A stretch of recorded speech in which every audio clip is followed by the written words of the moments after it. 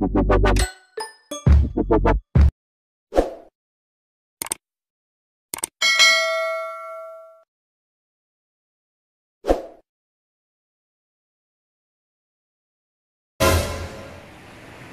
mo na ba ang 1,000 subscribers?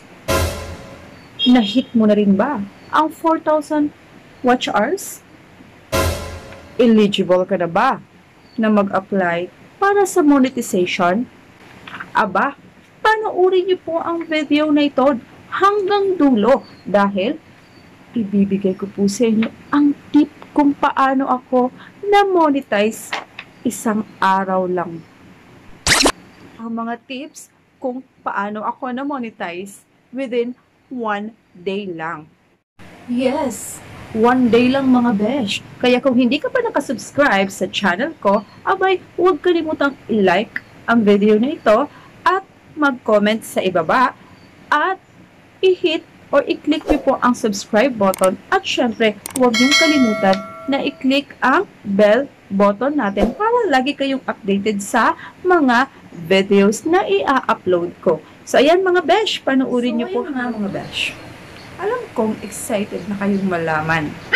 Excited na kayong malaman at atat na kayong malaman kung paano ako na-monetize in just 1 day lang. Kasi alam niyo mga besh, marami ang nag-a-apply for monetization na matagal bago ma-approve. Yung iba, umaabot pa sila ng 1 week, na yun yung pinakamabilis, 1 week lang daw, ang pinakamabilis. Merong iba, 2 weeks, 3 weeks, at saka pinakamatagal ang isang buwan talaga na i-review ni Lolo YT or ng YouTube team ang channel niyo. Ang dapat yung gawin matapos yung ma-hit ang requirements ni YouTube na 1,000 subscribers at saka 4,000 watch hours. Kapag nakita nyo ito sa YouTube nyo, pwede na kayong mag-apply for monetization. So, paano nyo ito makikita?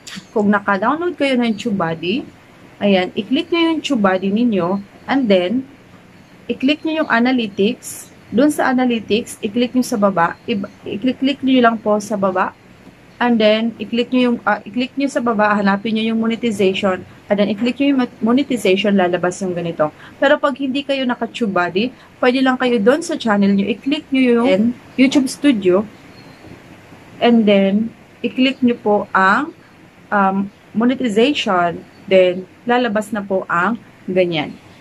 Kapag nakita nyo na po yan, na may check na po ang subscribers nyo, at saka yung watch hours nyo, public watch hours, naka-check na po siya, at mayroong blue dyan na may lagay na apply, or apply now ba yun, or apply, pwede na agad kayong mag-apply for monetization.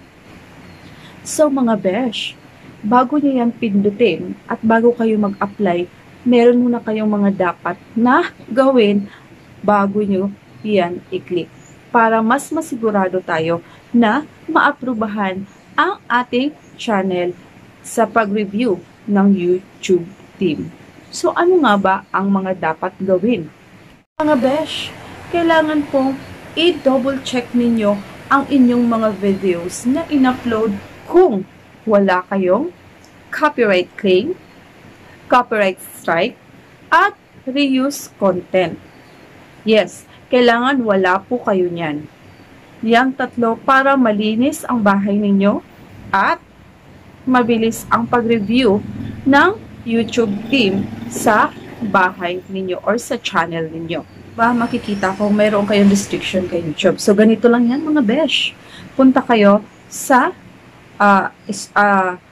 analytics or sa YouTube studio natin, and then i-click nyo po doon ang videos. Nandito po yung ilalagay ko yung video kung paano siya makikita. Then pupuntahan nyo lang yan, yung restriction na yan. Doon nyo po makikita kung ano yung nilabag mo kay Lolo YT. Ano nga ba ang copyright claim, besh? Besh, yung copyright claim, yan yung mga kadalasan na ginamit na nag-upload ka ng video or gumawa ka ng video na nilagyan mo ng music background. At yung music na ginamit mo ay kiniklaim ng original na gumawa niyan. So, yung kailangan mo lang gawin, besh, pag mayroon kang copyright claim, kailangan mo lang yan ayusin. Pwedeng wag mong i-delete, besh, kasi sayang, lalo na kung marami ang nanonood. So, yung gagawin mo, puntahan mo ang video mo kung saan ka mayroong copyright claim. And then, i-click mo lang yan at i-edit mo. Pwede mo siyang i-edit ang music background mo, pwede mo siyang palitan, or pwede mo siyang i-mute lang ang music background mo para matanggal ang copyright claim mo. And then, pag in-okay mo yan, ginawa mo yan, the next day, mawawala na yung copyright claim mo. And then, besh, ang copyright strike, iwasan niyo po na maka-copyright strike kayo. Kasi, besh, hindi, kapag may copyright strike daw, yung iba, hindi talaga na aaprubahan ni YouTube. Lalo na yung, pag nag-review ang YouTube team, may mga vlogger, may mga YouTubers na kapag nag-apply sa monetization at mayroon silang isang strike, pwede na po kayo kung ma-approve kayo ni Lolo Whitey natin. Pero karamihan po na-disapprove po talaga. And then pangatlo, yung reuse content.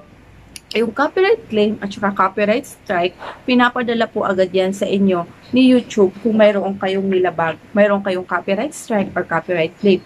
Pero po, yung reuse content, malalaman nyo lang yan na mayroon kayong reuse content kapag nag-apply na po kayo for monetization. So, kailangan mag-research po kayo kung ano ba talaga yung reuse content. Paano nyo yun maiiwasan na magkaroon kayo ng reuse content.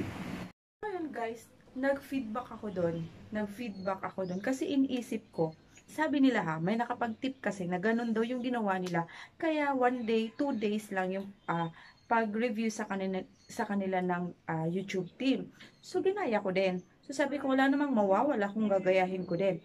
Yung ginawa ko, nag-feedback ako, and then dilagay ko doon, nag-type ako, "Hi YouTube team, I'm Emeline Dolores from Philippines. I started my YouTube channel last 2017, and I started my first video upload last year, May 2020.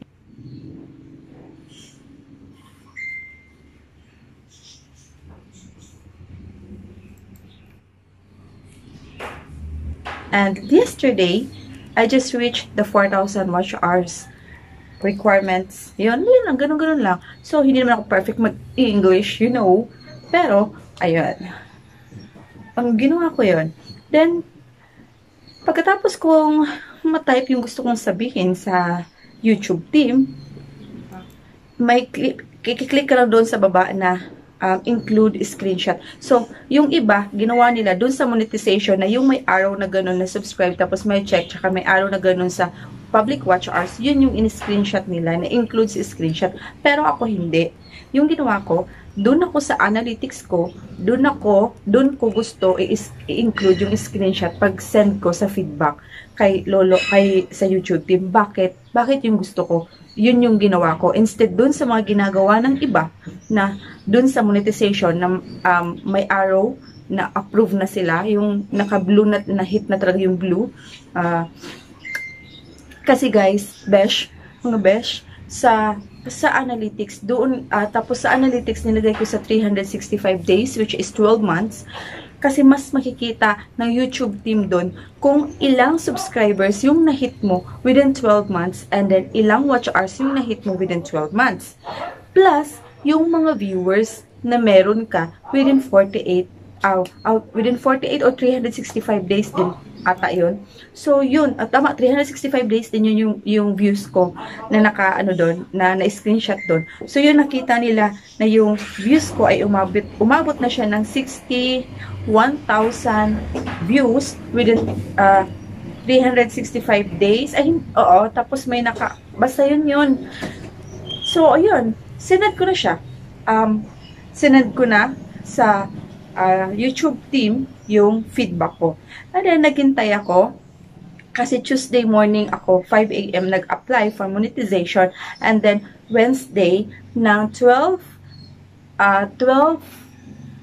in the afternoon, na-receive ko na po yung message ng YouTube team ng YouTube na, ayan, sabi nga, congratulations, you have been, ayan, partner na ako ng YouTube. So, ayun po, sana may nakuha kayong mga tips sa akin sa video na ito kung paano ako nag-apply for monetization at na-approve agad ang channel ko. Isang araw lang po yung application ko at ni-review ng YouTube team ang channel ko. Kasi iniisip ko, kapag nag-feedback kasi, syempre, tanggap nila yon. Pag once na, parang feeling ko lang kasi mas mabilis kapag nag-feedback ka kasi marireceive nila agad yon.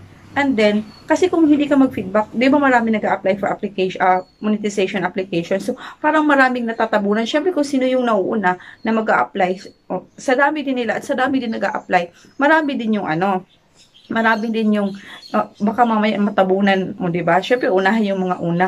Pero, yung ginawa ko sa feedback ko, at least, may screenshot na doon, makikita na agad nila na yung channel ko, ganito na pala yung na-reach and then ganito na ang mga views. So, madaling ma-approve dahil pinakita mo na agad sa kanila yung patunay na ganon. So, yun po yung tips ko. Mga tips ko at yun po ay galing din po sa ibang mga YouTubers na nagbigay ng tips dito sa atin sa mundo ni YouTube. Kaya maraming salamat po sa YouTube team at syempre sa aking mga kaibigan dito sa YouTube, sila Sir Renz, sila Sir Renz Gumulon Lapad, Ma'am Shi Maria Teresa, si Fami, lahat-lahat po na sis Sir Genopix, lahat-lahat, Ma'am Iris Mangubat, Ma'am Cheryl Malasido, and then, sino pa ba yung hindi ko nabanggit? Baka mamay magtampo, si Robbie Mark, MB. Sino pa yung mga hindi ko nabanggit?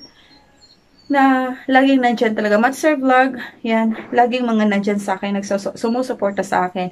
Gavis Channel and Vlogger. Yan, thank you so much sa walang sawang pagsuporta ninyo. At ayan, support pa rin tayo kahit ako busy na ako. So ayan guys, sana abangan nyo ang mga sunod ko pang i-upload dito sa aking channel at huwag kalimutang mag-subscribe para updated kayo lagi sa aking mga videos na i-upload. So see you guys! Bye!